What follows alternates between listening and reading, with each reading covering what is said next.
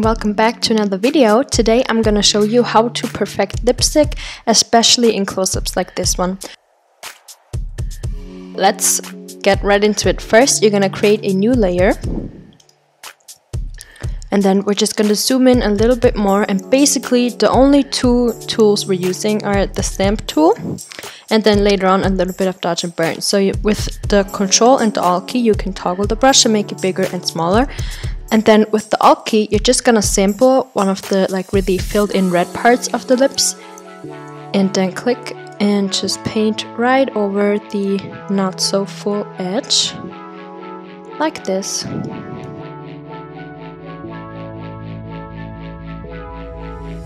So let's zoom out and look at it before and after. Alright, so as you can see, the edge is pretty straight now, besides those outward things, and that's what we're gonna take care of next. So you're gonna basically do the same thing as we just did, but from the outside. So you're gonna make your brush a little smaller, sample from above the lip, and then paint right along that line so we have a sharp edge.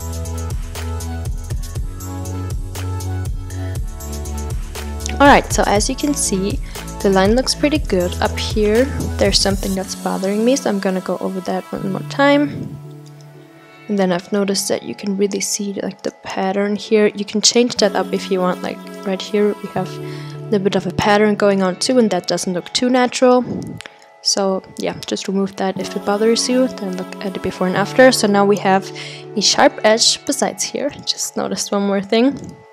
Okay, so then we're going to use the patch tool, which is over here, and we're going to go along the edges and kind of fluff out the line that we created with the stamp tool.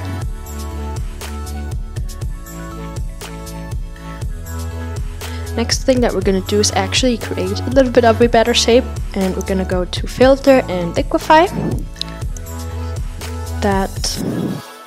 That will open up a new window, and you're just going to use this first tool up here.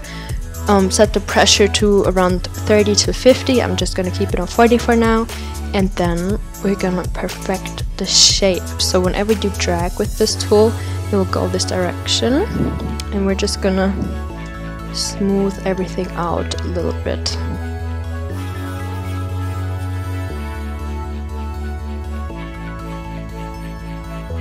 So the next thing that we're gonna do is dodge and burn.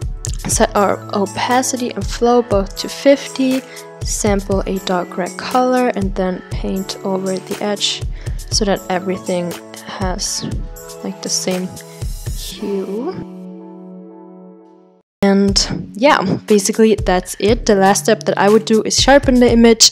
That's a little bit more complicated though, so I'm not going to go into that, but basically this is how you create a perfect lipstick.